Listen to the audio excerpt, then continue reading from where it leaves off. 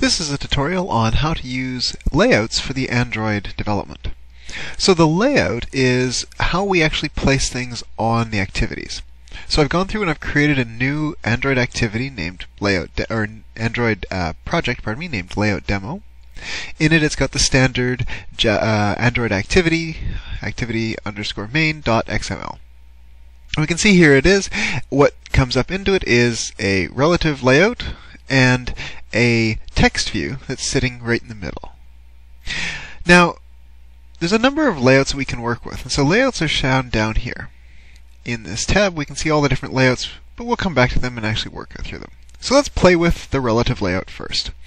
So let's imagine that we want to place some text on the screen. I can simply grab the label and drag it into wherever I want to put it. And we can see where it kind of goes. And if you watch the UI, you can see the arrows kind of snapping to different places to show how it's figuring out where to put it. So for example, when I put it right up here in the top left, it's going to align it to the parent's left and to the parent's top, i.e. put it in the top left. As I move it across a little, we see that now it's going to make it aligned to parent top, true, but it's going to be aligned to the left of the generated thing, that text in the middle, which is maybe a little funny, maybe not. And you can see here that now I can have it spaced a certain distance from the top and so forth. So let's just drop this in the top left. One piece of text there. Let's move a button, and I'm going to put a button in the bottom right. And we see now it's right up against the bottom right. I can do other things, and let's grab some small text, and let's put it right here. So it's sitting, I'll put it below the hello world, and it's going to be aligned to the left-hand side. I can do some, and let's just make this text even shorter, so rather than small text, I'm just going to have it say small. And we'll see now that it's a bit more accentuated what's going on. And I can do this sort of thing. So that's good enough for the moment. I'm going to run this as an Android application. I already have my Android virtual machine up and running, so we'll see it pop up in a second, just to show how it looks on this screen. As expected, text on the top right, or top left, button bottom right, and these line up nicely. So that's pretty powerful. But it turns out that relative layouts have sort of some drawbacks. Let's imagine that what I want is on the bottom right here, I want a stack of buttons. So what am I going to do? Well, I'll just put another button in, and I can say, well, I want it to be laid out just like that, on top of the next. And let's put in 4 buttons. Now, we can see here we've got a bit of a challenge because it's wanting to figure out the top. It's going to line up the top with the text I've got in the middle, which isn't really what I want. I want it to be sitting on top of the stack of buttons. So that's maybe not going to be possible for me to figure out. We can see it's kind of difficult for us to force that. Now, I could, and absolutely I could, go into the XML and start to edit the XML. So we can see here I've got my couple text views and some buttons, and down here are all the buttons I've added, and we can change what they're relative to and the positioning. But that gets a little bit laborious, so let's go back to 3 buttons just for simplicity. Now, if I run this, it should still look pretty good. If I run it on different size screens, it should still look about the way I had intended if we had built the UI as we desired, setting up all the different distances and so forth.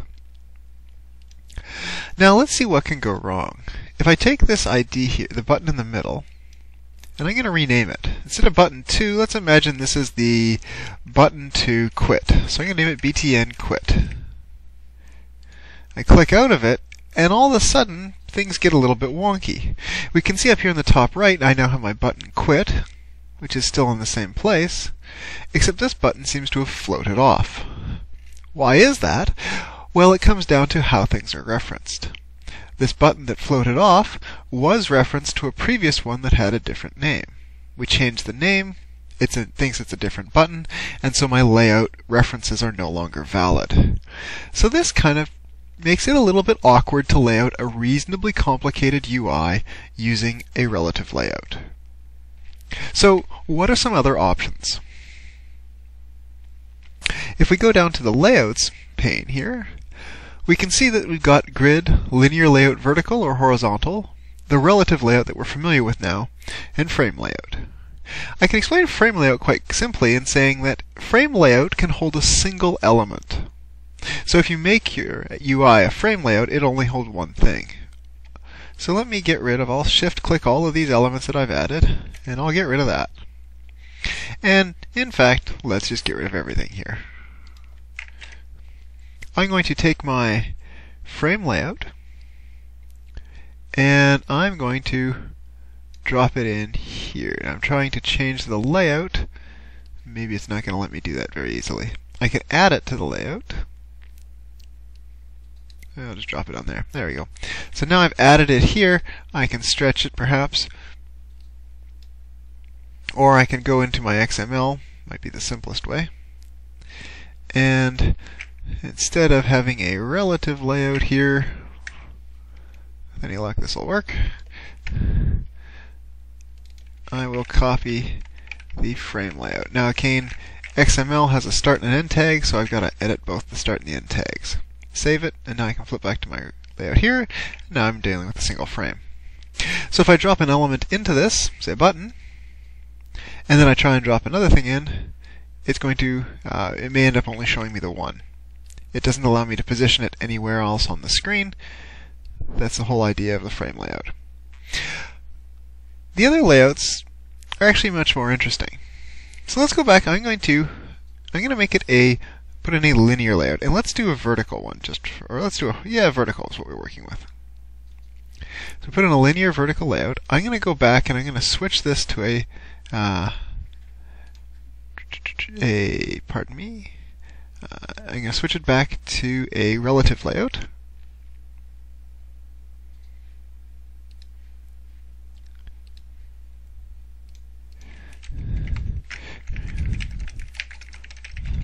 Just so that we get a bit more flexibility. The frame layout isn't very flexible. I don't want that button either, so I'll just get rid of that from the XML.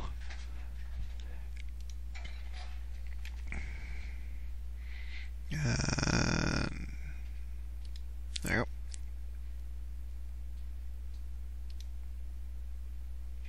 No, sorry, wrong code.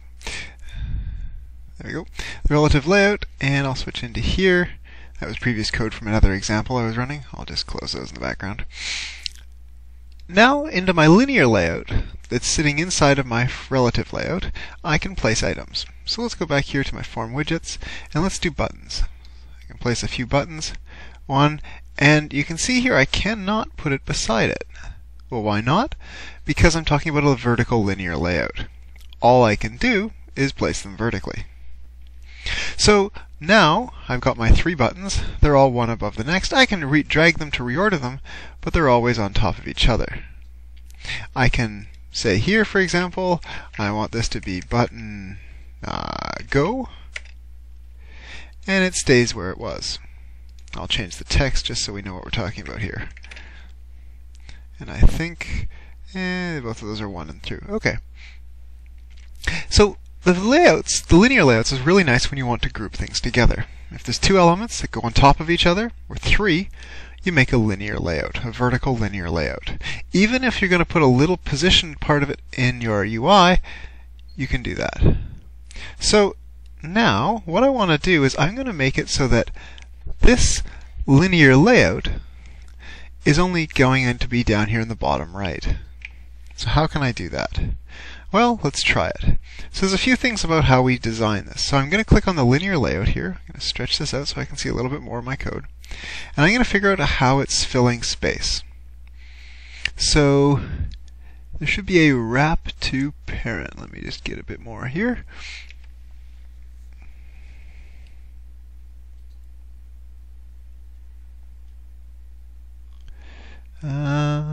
I'm looking for the way that it's going to fill the space that it's provided. At the moment, it seems to be filling the screen, the fill to parent. I want it to wrap to content. And if I don't find it here in just a second, we'll go to the old-fashioned text way. So there we go. Width, we see here, I'll stretch that out. It's currently set the width to match parent, height to match parent. So rather than matching the parent, I'm going to wrap to the content. So width, wrap to the content. Now we see it's only as wide as the content requires. I can say height, I want to wrap to content. And now it's only as tall as the content requires. So now I can actually drag this around my UI, and we see that I'm getting the same sort of thing as before. I can center it on my screen, which is kind of cool. Or what I really wanted to do from before is I wanted to have it down here in the bottom right-hand corner. Now if I want to add another button to this, I can say, well, I want this to be inside of my linear layout. And I can double check that it happened here by looking at the way that it's structured. I can drop other things onto my screen as well, and again I may end up fighting against the way that it wants to do the linear or the relative layouts, but I can edit that as required in the XML file. So now when I go Control F11 to run it, I'm going to see the 4 buttons. This is the old one, now coming up with a new one. I see the 4 buttons in the bottom. These are in one layout, and everything is sitting inside of another layout. It's very flexible as to what you can nest inside different layouts, so keep that in mind. So imagine that I wanted to have a row of text sitting over top of buttons. So what's that going to look like? Let's create one of those. So I want to start off with a layout. I want a vertical layout because I want text over buttons. I'm going to drop it in here, and now what I want to do is I want to have text over top of a button. Let's use small text just to keep it pretty small. I could try and drop it into this layout, but it's kind of hard to see what's going on. I can do it over here, drop it on top, and now I have text and a button. I can drop it on top, text and a button. So those two are linked together. I can click on my linear layout, and I can move it around. Of course, it moves as a group, which is fantastic. Now, what if I wanted to do this a couple times? Let me try Control C, Control V to paste. Ah, good, it does work. So now I got a couple of these. But what if I wanted them to be side by side? Sure, I could do it with a relative layout, but what I really want is a horizontal layout. I want them grouped together. So the trick is to keep coming up with these groupings. So I can drag in a horizontal layout, I'll put it there, and then on the side here I can reorder this. So I want my vertical layouts inside my horizontal layout. So my linear layout here has 2 elements inside of it, this linear layout and that linear layout. Now, the curious thing has happened here. We have placed them inside, and yet they've come up offset. So let's have a look at the XML. Sometimes it pays to see just what's going on under the hood. So we're looking for a horizontal layout, so a linear layout, and its direction should be stated as horizontal. Okay. Without any orientation, it's going to be horizontal. Here we can see the orientation on this one is vertical. So what happens is we create 2 elements here, and down here I create 2 more elements in my linear layout, the text and the button. And I check for offsets. No offsets are given or applied on these. All are wrapping to contents. And this is given a margin top. So that's probably our problem. I'll delete the margin top, double check down here that we don't have a similar margin. Nope. And I'll go back to my graphical layout. And there we see the buttons are perfectly nicely beside each other. So you can imagine having a bunch of these. I'll copy and paste another one. Here's what I've got. The new one, I can drag it into my layout. I've got 3 elements in my layout.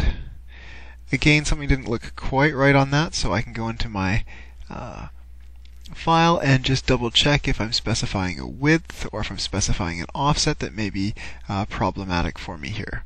If I was just creating them all at once, maybe it wouldn't be so confused with the cut and paste perhaps.